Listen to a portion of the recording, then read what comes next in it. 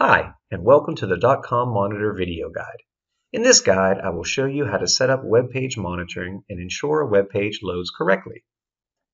dotcom-monitor provides you with the browser view monitoring task to test a single URL for connection speeds and browser load times. To set up monitoring, I'll create a new device and pick the corresponding task type. You can use either desktop or mobile browser engine for the monitoring. I'll go with the Chrome browser. Here I enter the URL address I want to test. You can add any GET parameters here as well. Also, to emulate specific network conditions, you can specify the network throttling parameter. Something else I'd like to point out is the content validation feature. I recommend you validate your page to ensure that the expected visual text content was loaded successfully.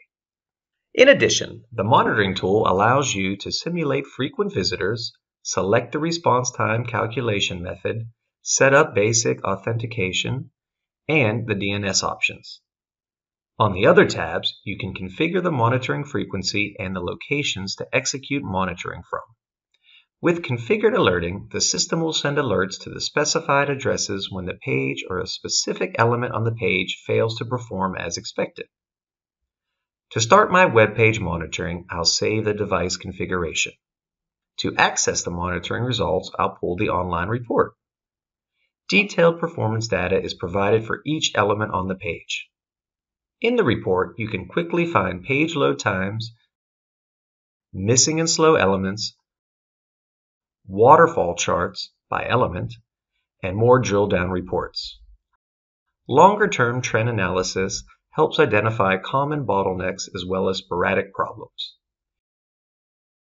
If you have any questions, please contact your sales representative or our technical support team, or check out our knowledge base for in-depth information. Thank you for watching.